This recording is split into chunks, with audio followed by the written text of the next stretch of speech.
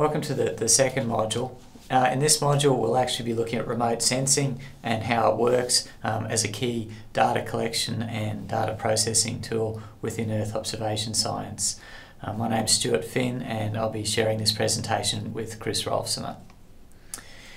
If we have a look at coastal environments like the one in the diagram to the right here, there are a number of ways that we can collect information remotely from that environment using Earth observation science techniques. As you can see in that diagram, we can put cameras and sensors on a whole range of platforms there.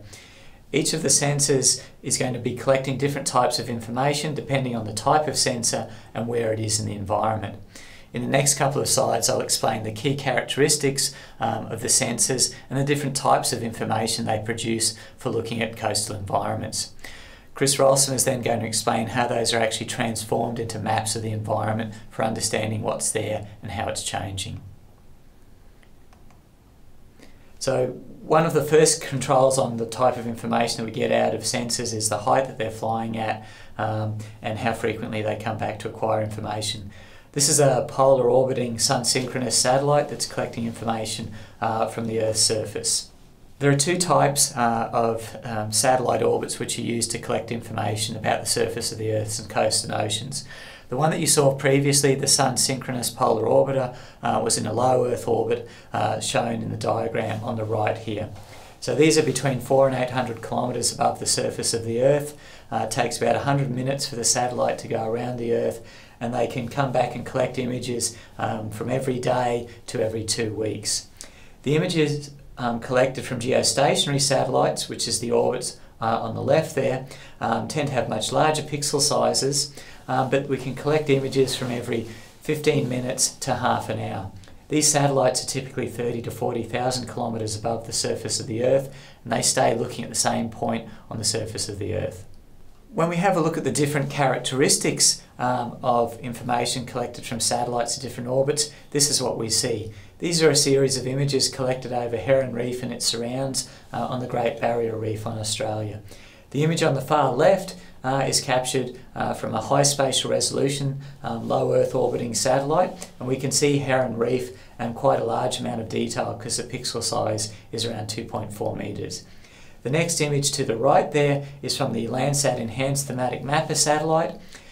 These sensors collect images with pixels of around 30 metres and cover an area of 185 by 185 kilometres roughly every 14 days.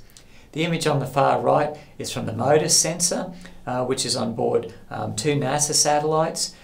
These images are 2,500 kilometres wide and the pixel size is from 250 metres to 1 kilometres. So you can see different satellites and sensors give you different scales or level of detail about the Earth's surface.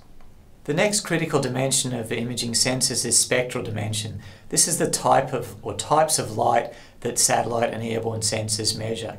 Here we have a Landsat Thematic Mapper image of the Cairns area in North Queensland. It's got a large area of mangroves to the right of it. If we move to the panel on the right and we zoom in on that area of mangroves in the red box, and we look at that image, what we'll see is each pixel in the image is actually made up of 6 different reflectance values. And those reflectance values are from different spectral bands or different types of light. And we can take each pixel value and plot it on a graph to produce a spectral signature, which is the graph shown on the top there. And different features have characteristic spectral signatures, which Chris will talk about later as a basis for mapping.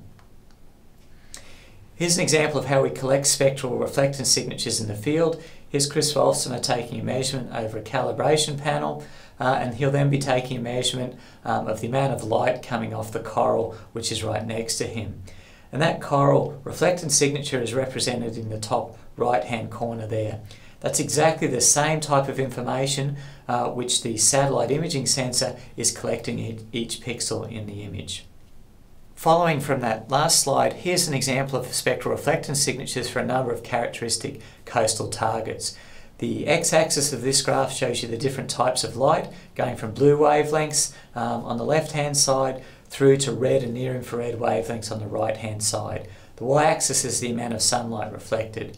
There is a very dark black cyanobacteria shown on the bottom, and bright white sand is shown on the top. Materials with photosynthetic ability, so seagrass and algae, are absorbing blue and red light and reflecting some green light there as well. And there's an example of the different targets which we're looking at. The cyanobacteria is in the lower left. The next characteristic is temporal. Temporal refers to how often the satellite or sensor comes back over a specific area. This is determined by the height a sensor is flying at or by the orbit of the satellite itself. Some satellites come over once every day, some satellites come over once every 2 weeks. I'm now going to hand over the presentation to Chris Rolsoner, who's going to take remotely sensed data and explain how that's transformed into maps. Stuart was just talking about characteristics of different of the satellite imagery. These characteristics we'll be using to create maps out of it. For creating maps out of it, there are different approaches. The first one is the pixel-based approach, where basically every pixel is characterized by specific spectral signatures, as Stuart introduced earlier. If we know some of these spectral signatures, know what it is, then we can look and compare other pixels if they have same spectral signatures. On the moment we find them having the same kind of characteristic, then we're able to label them with the same category or color. Other ways to do it is an object-based approach, where segments are characterized by groups of pixels by their texture and their color and their size. The next step in our object-based approach is that after segmentation we look in how to label these different characteristics using their texture, the color, the location and the biological characteristics. These types of maps are considered thematic maps. Then we also have the continuous maps. Continuous maps are a result of comparing field data with the pixel values of an image and create a relationship resulting in a model.